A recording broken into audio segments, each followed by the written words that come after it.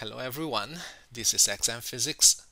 In this video I'll be discussing the electric field and potential produced by a charged spherical conductor. Take for example a positively charged metal ball. So where are the excess charges going to be? They are going to be evenly distributed, not throughout the volume, but on the spherical surface.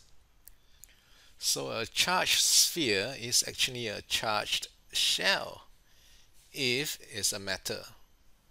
And ta-da! I've already drawn here the field pattern of a charged sphere or shell. Eh? Why didn't I draw anything inside the sphere? Because there's no electric field inside the shell. Nothing. Nothing. Absolutely nothing. Now these amazing results can be proven using this thing called the shell theorem. So if you're interested, you can Google on it. Okay, now what about outside the shell? If you extend a few lines back into the shell, doesn't it look like there's a point charge sitting at the center of the sphere? That's right, the electric field produced by a spherical shell of charge Q is actually exactly the same as the field produced by a point charge Q at the center of the shell.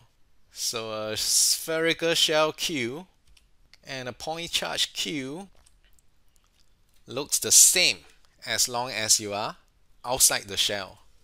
Alright, let's now sketch a graph to show how the electric field strength varies with distance r, and r is measured from the center of the sphere. As mentioned earlier, from the outside, a charged shell looks exactly like a point charge sitting at the center. So the E field will vary according to the formula of a point charge. E is equals to kq over r square. The maximum field strength actually occurs here at the surface of the sphere. So big R is the radius of the sphere. So the maximum field strength has the value kq over radius of the sphere square. What about the inside of the sphere? Now remember, inside the sphere the field strength is 0. So we are going to draw a line, a horizontal line at 0 here.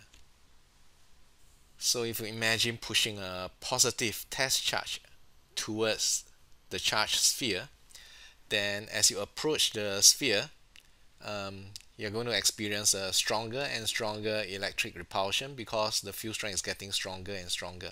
But the moment you penetrate the sphere, the moment you enter the sphere, the electric repulsion falls to 0 because there's no field strength inside the sphere.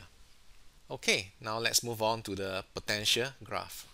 Again, outside the sphere, the charged sphere looks like a point charge at the center here.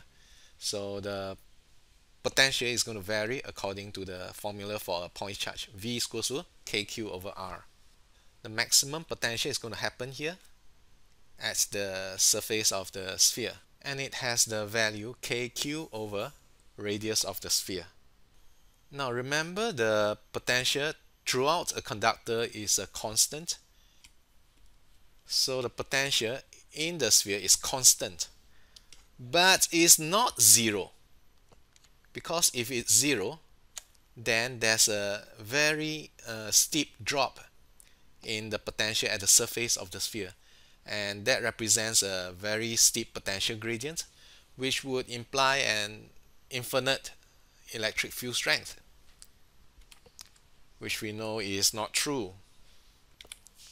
The potential has to be constant throughout, including with the surface of the sphere.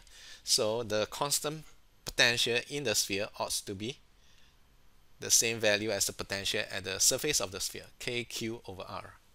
So if you imagine pushing a positive test charge towards the sphere, then as you move it closer and closer, the test charge is gaining EPE.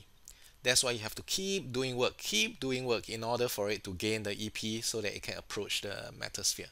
But once you're inside, then you don't have to do any more work because the potential inside the sphere is constant. Alright, that's all. Ta-ta!